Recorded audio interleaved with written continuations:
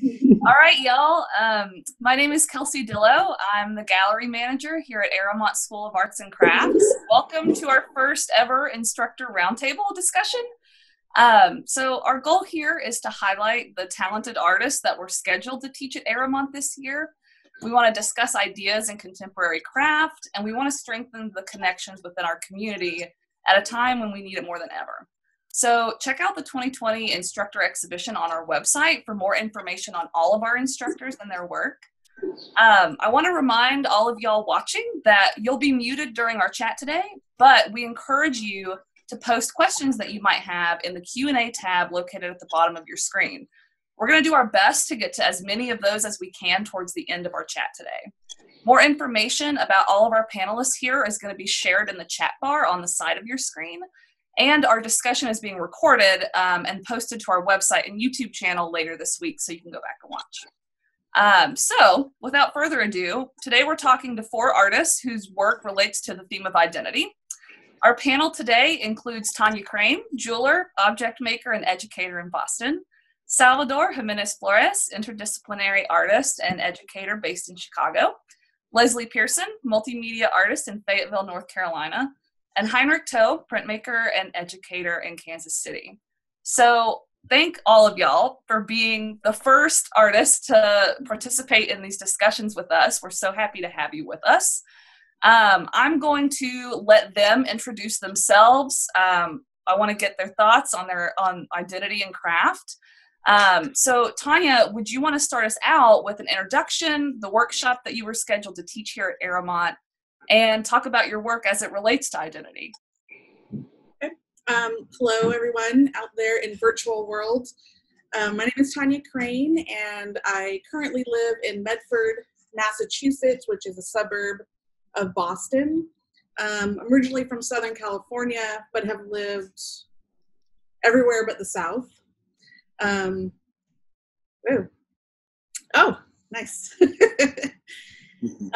So the workshop that I was going to teach was about surfaces and enamel, which is really what I'm focusing right now on my work, are the various materials that interact with enamel, such as sand and steel, and how these things have a long history, and how I can connect those to the history of craft, how I can connect those to the history of art jewelry, and art.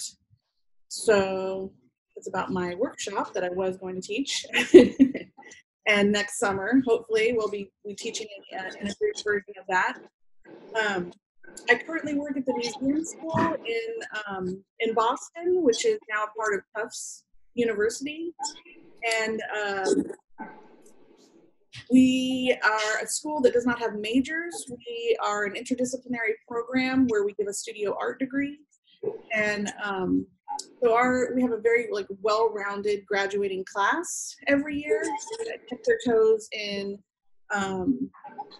media, performance, installation art, things like that. We have some very famous graduates or alums from the SMFA, people, some that went for a short period of time, some that went the full 4 years, but SMFA at tufts.org, or .edu, excuse me. And I think that's it. Do you want to talk a little bit about your work as it relates to our theme today? Sure. So for the past, I would say, almost 10 years, I've been creating work that in small bodies of work that deal with identity, specifically my identity as a half Black, half white American woman. And I relate to where I live. So identity as defined by my community, my current community. So having grown up in Southern California, I lived between a very white suburb and then South Central Los Angeles, where my father's side of the family lived. And my connection to those worlds were very separate.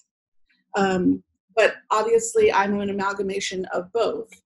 So when I started moving across the United States, I started reflecting on this. I don't know, reflecting on like instances, reflecting on how I'm perceived within my new communities, and started making some work that responded to that. So in Seattle, this is where I really kind of learned metalsmithing. So that was just kind of like a technical journey.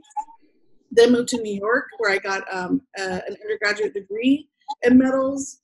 And one of my teachers, Jamie Bennett, is an amazing enamelist. So I learned some really dynamic enamel techniques from him, which I utilize today. And then the Midwest, which was a really strange landscape.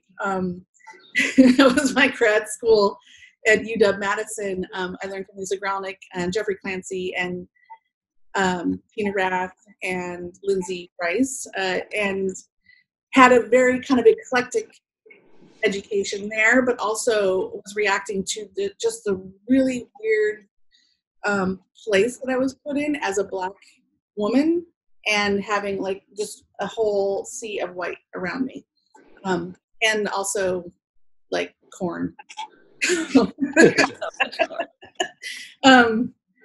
And then, back on the East Coast, this is where the American Industrial Revolution started in Pawtucket, which is just south of here in Rhode Island. And I'm responding to just the kind of detritus that's left behind, the like erasure of Black culture with like this dominant white focus.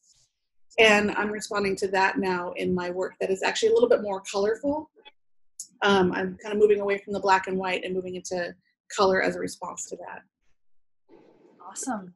Thank you so much. Salvador, would you like to go next? Sure. Mm-hmm. So, hello, my name is Salvador Jiménez-Flores, and I was born and raised in Mexico, and I came to the States in 2000. And I think, it was through art that I kind of like found a way of communicating everything that I was going through at that time.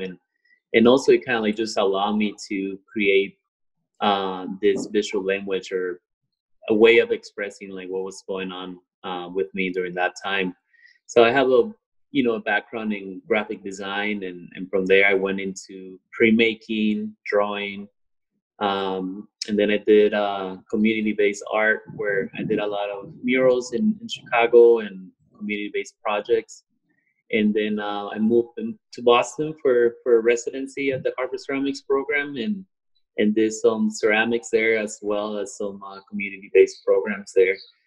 And I'm also an educator, and I teach at the School of the Art Institute, and I teach in the ceramic department. And I think ceramics, the way I got into it was almost as I guess I was scheduled to get a master's in drawing, but I took this elective in ceramics with Israel Davis, who then kind of like introduced me to this world of craft, and I just kept taking it. And I think the more I investigated about the craft, the more this material related more with the themes that I was trying to address. And I think my work, it is, a lot of it is about identity. It's about the experience of having this double consciousness of, being a national Mexican living in the United States, but also dealing with this history of these two countries that have been kind of like fighting and being really good friends and neighbors at different times, and also part of it is also like my history, the history of my family with this country. Like my great grandfather was part of the building the railroads in the Midwest, and then my dad worked as part of the Bracero program. And then because of NAFTA, the North American Free Trade Agreement, that's actually what made us migrate back to Chicago to get more opportunities. So that just kind of gives you an idea on how, we create these borders, these lines, and we're just like animals, we're just meant to migrate and look for a better life wherever we can find it. So I'm back in Chicago, and it feels good to be back, and also kind of like acknowledge this history of my family in the Midwest, which I didn't know until recently. And so yeah, so that's a little bit about my work, a very condensed version.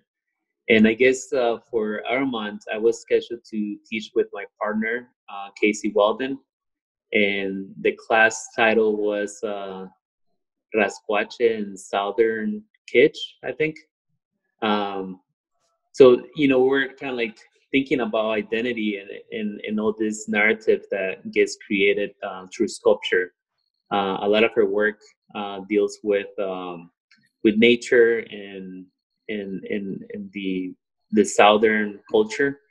And mine, I was tapping into this idea of rascuache, kind of like making do with what's available. So we were really excited to teach this class and collaborate with the community in Arrowmont, which it was gonna be my first time there for me and for her as well. So maybe next year, but we were really excited about the opportunity to mix ceramics with found objects, and also like this intensive 1 week workshops, which we were excited about that challenge too. Yeah, thank you, Salvador. Leslie, you want to go next? Oh, I think you're muted.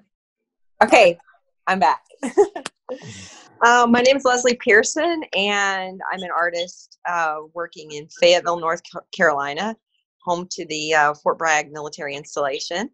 My husband and I are both former military, and we found that we have just decided to make our home here. I own a pie shop, savory and sweet pies we make. So, I split my time between making art, making pies, and other things.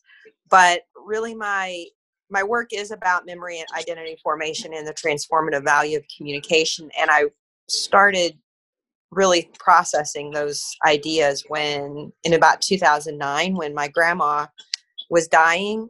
It was happening simultaneously to when I was trying to really come up with some, an authentic place within my work for my graduate work at East Carolina University.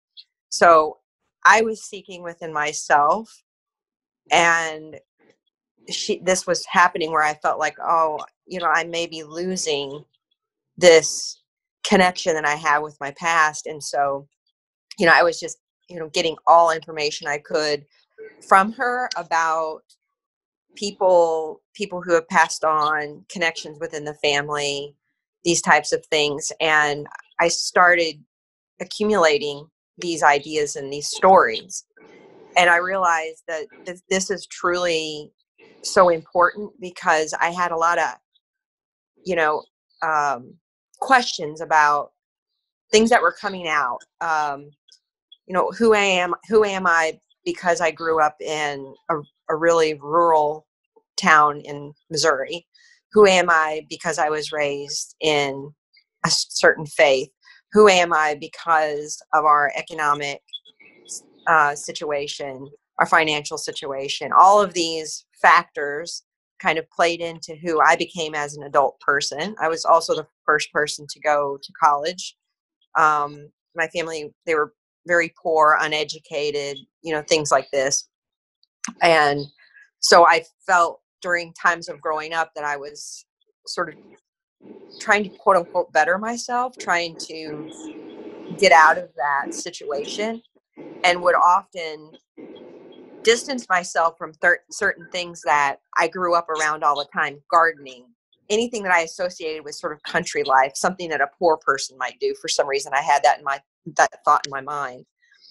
And so that was actually the basis of my thesis work. It was called Vignettes of a Family, and I was really making it very personal and collecting letters, anything that I could, things that were written, and I started incorporating text into my work, these journals. My dad had died of cancer. He had written out journal entries. I incorporated these into my works. And as far as narrative therapy goes, I was literally writing my mom, writing my family members with questions and asking them certain things that they would write me back when they had time to really process their thoughts and everything. And I incorporated some of those things into the work as well. So that's kind of where that all stemmed from. And I also, ironically, during that time, I discovered Hagentussin as an art material. So I started creating these delicate forms and out of wire, and then using the membrane to cover those. And then I found that I could take fabric, either put journal entries on those, write on those, print out photos, things like that, and sandwich those in between the layers of gut. So it felt, for me, it was like the connection to this was really visceral, literally and figuratively. So I started working with gut, which is one of the things which is what I was going to teach at Arrowmont. So I was going to teach the basics of the wire sculpture and gut, and then have the students bring in personal ephemera and create something personal that not only would be a beautiful object, but would tell a story that perhaps could be therapeutic to them as well. So, but now what's kind of ironic is now I'm 44 and here I am trying to do gardening, canning. I'm really getting back to my roots, and it's helping me even more inform my work, the work that I'm going to be working on as soon as COVID's done, I guess. But that's me. Thanks, Leslie. Heinrich? Hi. Thanks for having me on here, and all of you for joining us. So I'm an artist that works in the medium of printmaking. I graduated from the Cleveland Institute of Art and the LaSalle College of the Arts in Singapore, where I'm from. So I guess I've been in the States the last 23 years, I think. So there's often a dialogue that I have with my work about that sense of assimilation.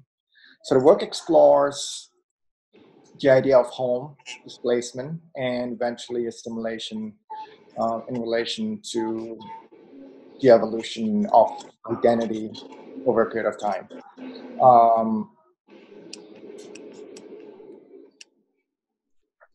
I often tap into cultural elements that appear in my past, whether they may be specific objects or pattern. Pattern plays a important element in my work, specifically looking at brocades or kabayas that my grandmother used to wear. And for me, it's a means of exploring and identifying and retaining that very sense of my Peranakan heritage. The longer you live somewhere, the more you forget your past.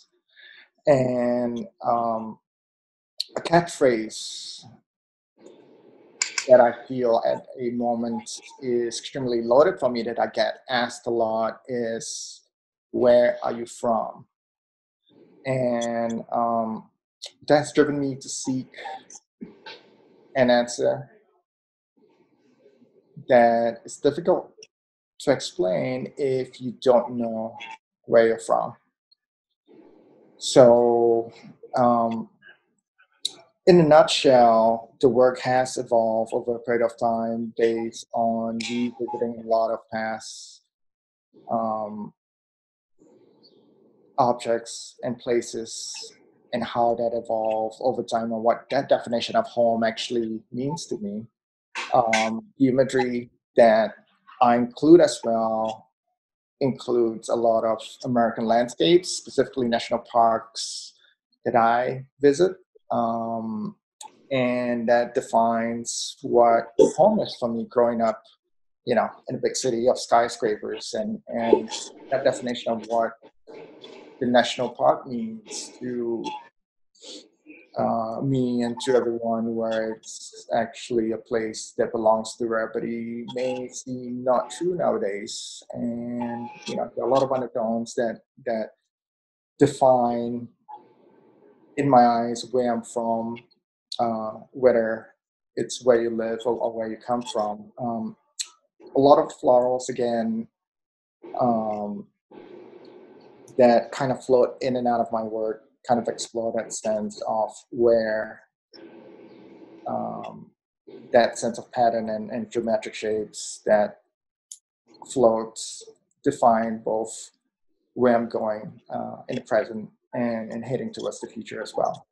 The workshop that I was supposed to teach and will be doing next year is called High Rolling Monoprints, and it is a workshop for image makers, like myself, who basically explore imagery, specifically whether they're found or they are images of your own that you can literally transfer using a paper lithography transfer process, where literally all my work is one-offs.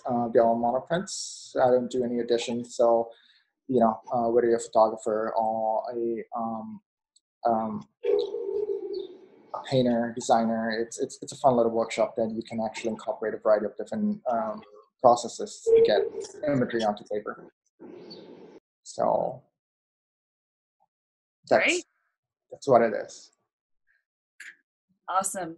Well, I'm going to open up the floor to y'all. My first question that I'd love to get started with is to just talk with y'all about how the mediums that you choose in your work play specifically into these ideas involving identity. So whether you're a printmaker or you're a ceramicist, how do those mediums specifically help you navigate the concepts of identity that you work with? Anyone can jump in. Well, this is Leslie. For me, when I'm working with the wire and gut, the wire is this strong skeletal element, kind of like our bones, so I'm thinking on a personal level. And then when you put the membrane on, it's very fragile, and you stretch it over and it dries, and it's this almost like parchment paper.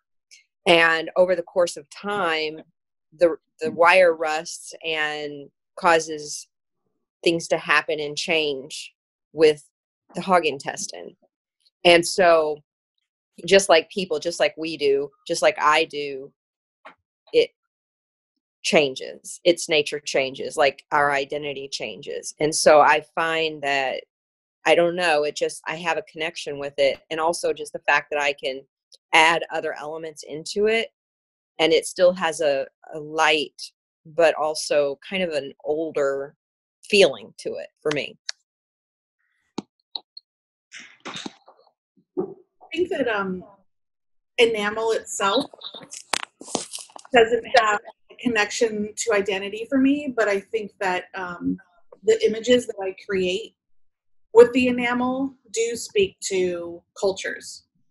And a lot of people identify themselves specifically with a culture, but cultures evolve and change. So my work is evolving and changing. And I was thinking about what Heinrich just said about assimilation. It's I don't want to get stuck in a rut of material that makes me stagnant. So I'm always looking to kind of add something to it, to create a new language or a new image that could act as an identifier of a moment, because it's evolving. I'll jump in. I think I spoke a little bit earlier about it, but I think for me, I really found this connection with clay, especially because it's such a humble material that you can find pretty much almost anywhere in the world, and it has been part of every civilization. And I think I gravitated to that material once I started working with it. And it was like something happened with that, it might sound a little romantic, or maybe I'm romanticizing that, but it felt like I had this transgenerational connection with some sort of ancestors, just by touching this material. And then after that, doing some research on pre-Columbian aesthetics and work, and how they told their story, this beautiful artwork that they created, and how they created their culture and rituals around these objects. I was interested in that, and then combining that with the present, and how that connects with my situation here, living in the States, and in the United States, and this whole idea of identity, right? Like as Heinrich was saying, this idea of assimilation, which happens to a lot of us who migrate to the States. It seems like that's the goal, like to be as white as you can be, so you can assimilate and get by. And then after living here for 20 something years, you realize, like, no, I don't want to lose who I am. Part of who I am is like being part of this culture, and enriching myself from that, and also giving back to this society by understanding this mixture of things. And I think, unfortunately, we're so caught up in this idea of colorism and labels, and thinking of someone who is an American having a certain aesthetic, which, it's for at so many levels it doesn't make sense. And so I got to a point where I just feel really comfortable with who I am, and embracing my brown skin, and it's like, this is who I am. And if you really think about the concept of America, like, with my people, I have been here longer than most of the second wave of immigrants from Europe.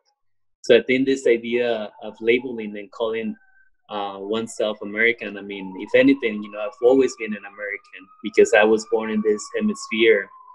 And and even like in Mexico, there was already like all this mixing of cultures, with European, African people, and also indigenous people. Sorry about the beautiful soundtrack. Whoa. Yeah, that was kind of cool. Salvador, I did a month-long residency in. All right, I think I'll probably just leave it there. I did a month-long residency in Lake Chapala in Ajijic, right out of grad school, and the only material I could get my hands on there was clay, and it was given to me by a local man who it was passed down through his family as like a way of making a living, making these really beautiful clay whistles. And he literally went behind his house and dug up the clay there and processed it, and was the only generous soul who would offer me a material to work with while I was there for a month, because the expats that lived in that town, they didn't want you to take any business from them, so they wouldn't reveal any of their sources for material. So I was literally like in, a place where I had access to nothing, but the person who lived there was the only generous person. I think I feel fortunate that printmaking, being a medium that a lot of us look at as basically one that presents itself as a image producing medium. To me, I think that I look at the use of media more as what you make of it. There is obviously history tied into printmaking with certain cultural groups, but a lot of it is what we make of it. I think it goes back as well where how I use a medium and reflect on what my own narrative is over time and how I'm using that. And again, that does change. A good question again that I'm thinking about is whether or not, it ties in a little to that question that Maurice had asked in the Q&A, and I'm really reflecting on that, because why am I doing in my narrative, putting my own imagery in there, and what am I trying to say, and who am I making it for? It's a question I ask myself pretty often. And whether it's my responsibility, if my work is indeed about identity and in my own culture, is it my role as an artist to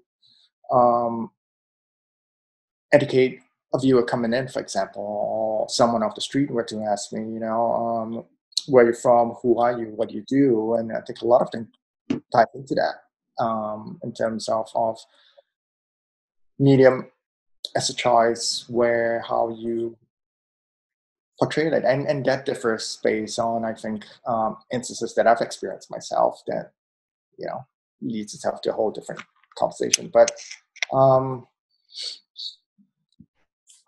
think we are fortunate as creators to be able to use that to our advantage, and especially at the time we are at right now. So, and I think with your work in printmaking and the layers and layers that you add, there's so many layers of your identity and of you as a person, and I could see where that connection is to the process of printmaking.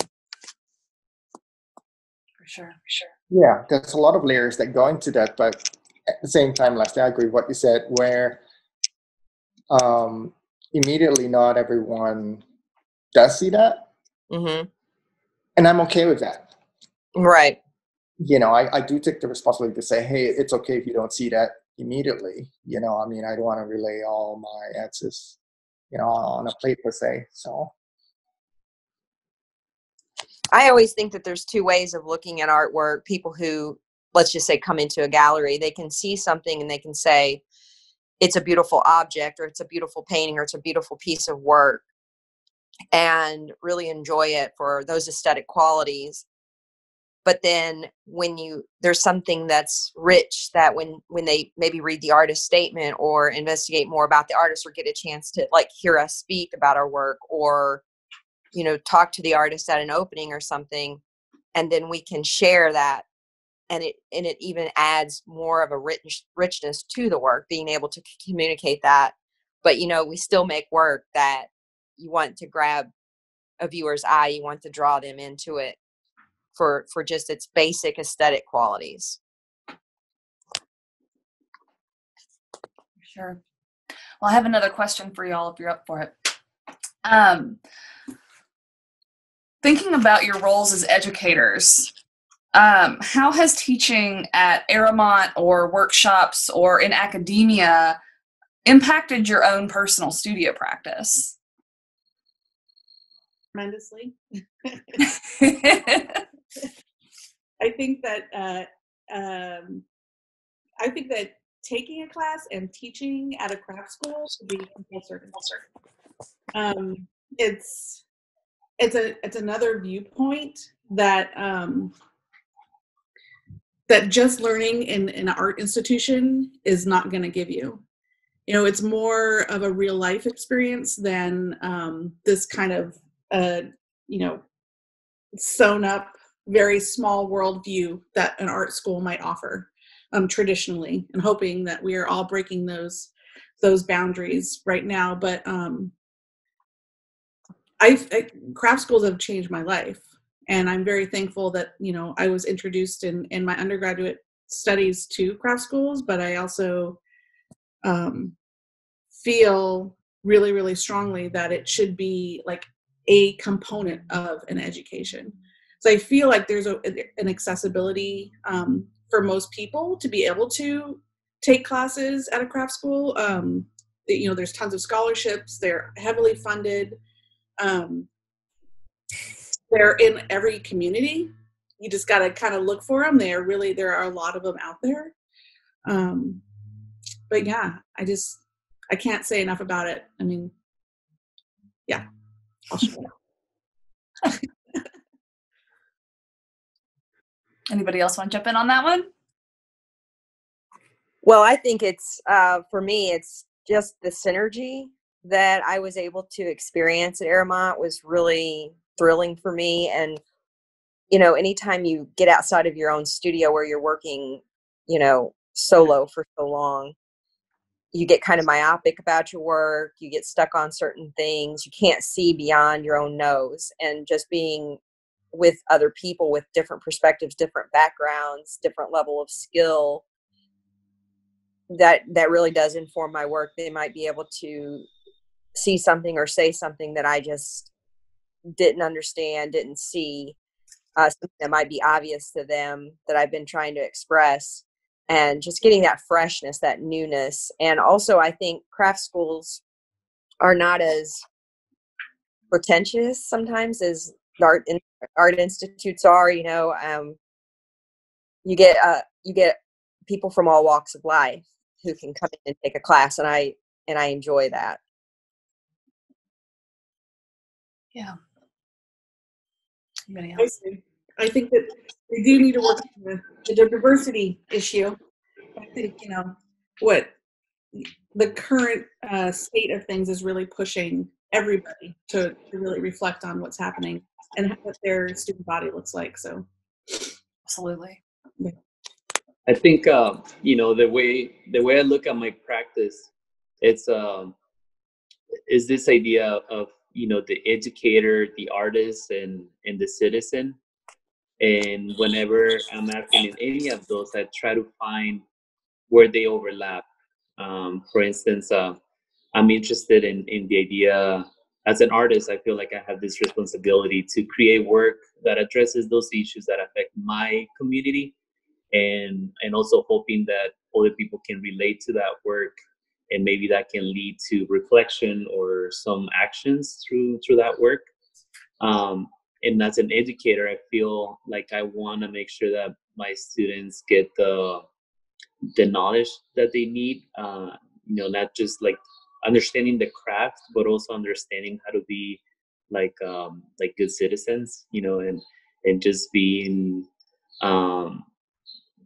like this idea of shared knowledge. And especially I think with craft, we all learned this from someone, and then we kind of like took it our own way, and we're twisting it, adding our own twist, and then we're sharing our knowledge with other students, and then they're doing the same. And I think that's a beautiful thing that happens in teaching, is where you share something to your students, and then they just take it and mold it their own way, and then they get to teach it to someone else.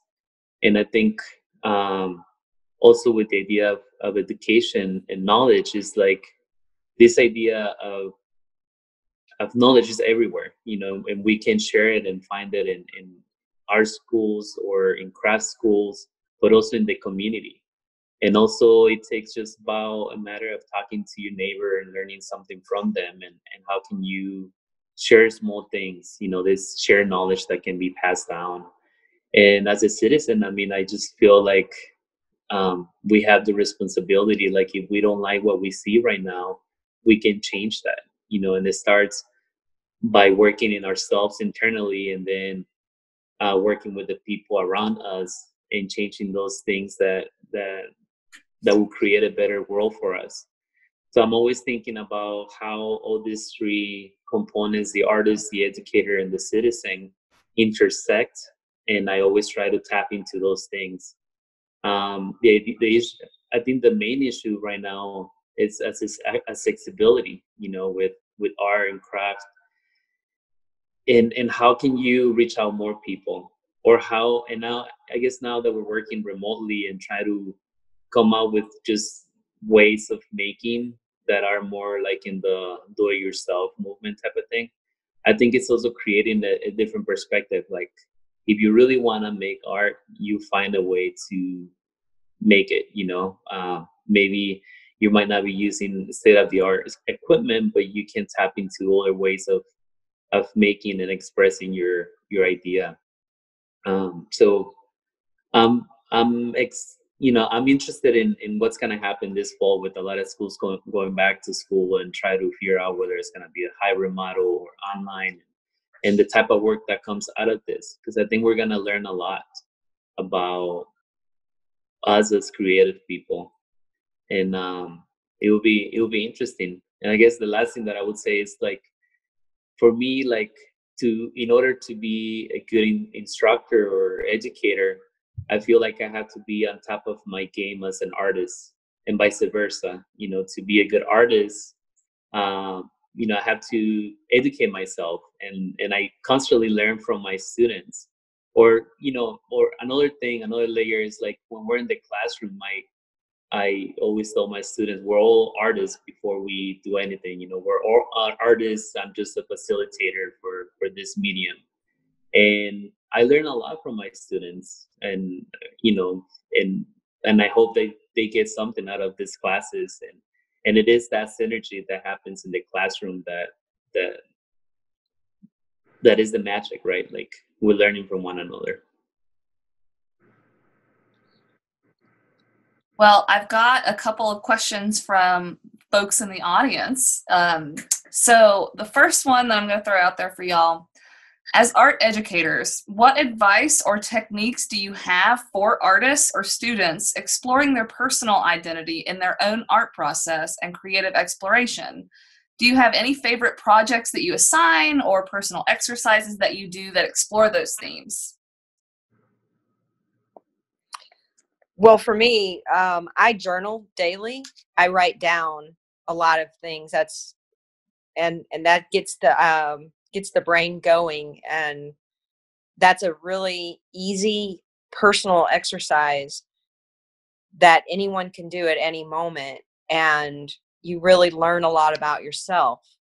You can write questions down that you want to seek out answers to, and we get so busy throughout the day. If you can grab a couple minutes in the morning and just write that down, you can look back over the years of these journals and see how far you've come, see what you were thinking over the years, see who you have become. So that's what I do. And I always encourage any students to do that. If you're on a walk or out in the community, what are you gravitating towards? Like, what catches your eye? What are you responding to? Like, I would say these are the things that you should kind of catalog and really kind of push away from how other people are responding to you. So, in thinking about your kind of internalization of your identity, it's inside, and so you need to get that out. So, I mean, these are kind of like some ways of figuring out how to express that. I want to add on that, actually, Tanya. I think the very definition of viewing identity is very broad, and definition of what that means changes by the day. So I think a lot of that, especially as all of us being artists, in terms of keyword there, writing, cataloging, knowing, and questioning. I think questioning yourself, what are the elements that define who you are? For me, that's how I start. Knowing what they are, writing them down, and then exploring and researching, expanding on what that little differences in the elements in there are about. And that, for me, opens more doors towards exploring things that I may have not thought about. From that point on, then perhaps your choice of medium comes into play. Whether you're more inclined towards something that's more two-dimensional or three-dimensional, and that will open more doors again to different processes that are out there, because it's limitless on access on what we have there. As an instructor, as a student myself, because for me, I believe that I don't ever want to stop learning. There's something that I see out there that I'm not familiar with, and that's going to help me achieve my goal.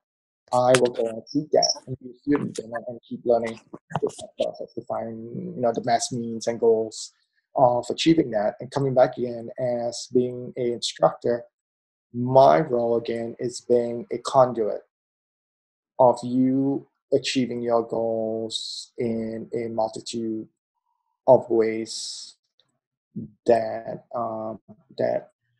can help you achieve that. Is what I want to say. So Yeah. I mean, I think for me, I think for everyone, especially the students, is finding what they're passionate about, whatever that might be, whether that's dealing with themes of identity or culture or anything, but it could also be color, it could be patterns, but think about whatever they're passionate about, and then keeps researching about those things, because I think the work that I'm interested in creating and that I'm passionate about when I see it is when people make work about what they know, and I think that's the best way to make authentic art, is just like stick to those things that you know and that you're interested in and you're passionate about, because I think that's an easier way for the work just to kind of like come naturally in a way. And find ways to experience things too.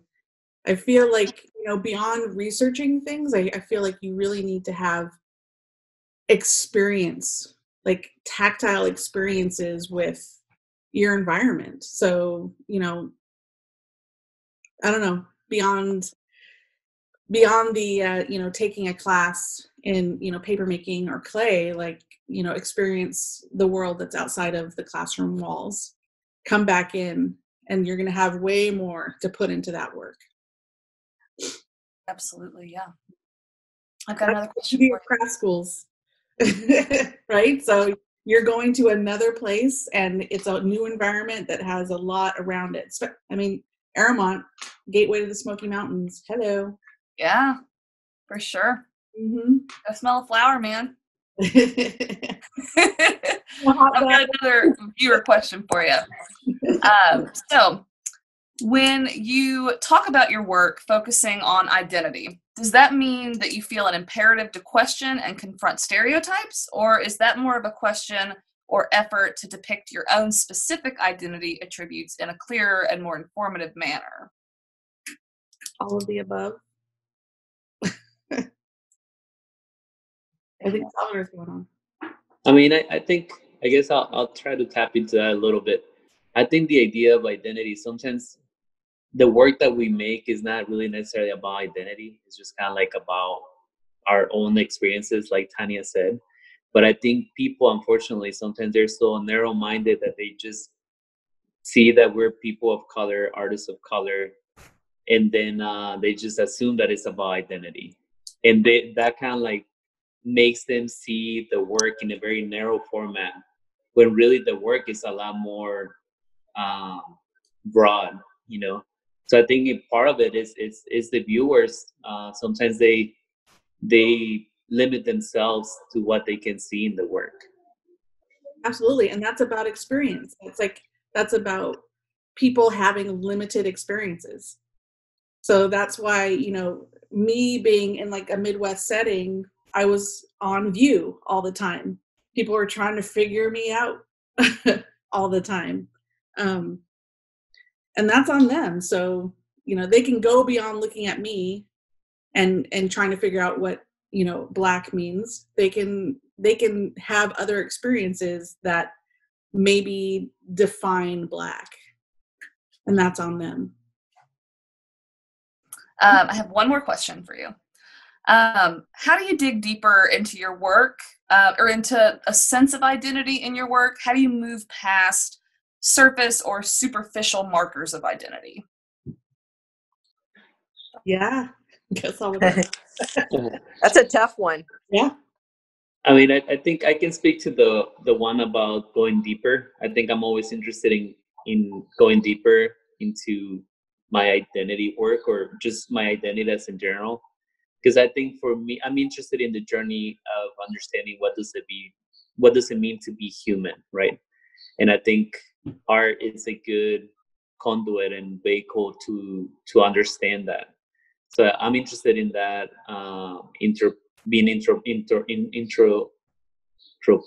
like just digging deeper, I guess, into myself. And thank you, Danny. And I'm interested in that. I think that's the beauty of it. Like, it's never ending. You can die and never understand why you were meant to be here. Yeah. I think that, that's a good question that we all reflect on and will reflect on over a longer period of time. I mean, that's where the questioning comes in. All they are is just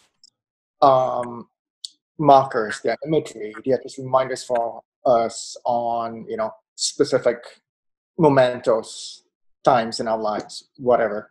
But, you take that away and then it you kind of strip that information away. I question myself, what else is left there, in terms of what are my reminders of my own past? Because that again will change over time. They may be forgotten for me.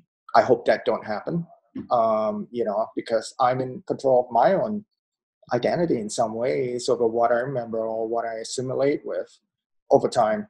And that plays a role in terms of my art making, because when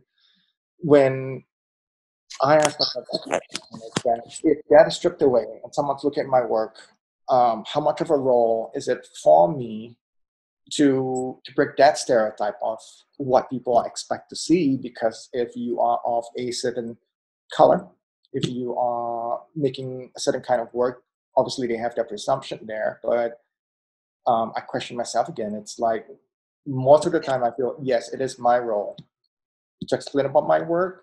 How far do I push that line of educating someone in their big perspective of worldviews is what we were highlighting on.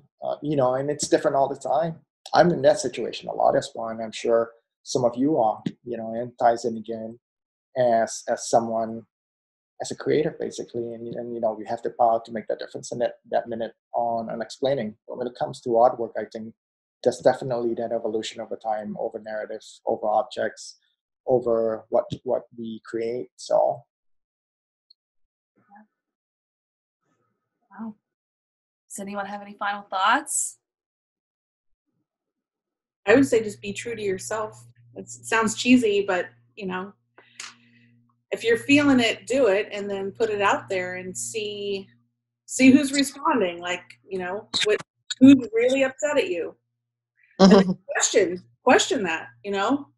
Like, who owns this? Who owns this imagery? Who owns this culture? Who we need to start mixing that up. We need to think about these things. We need to think about this kind of hierarchy of ownership.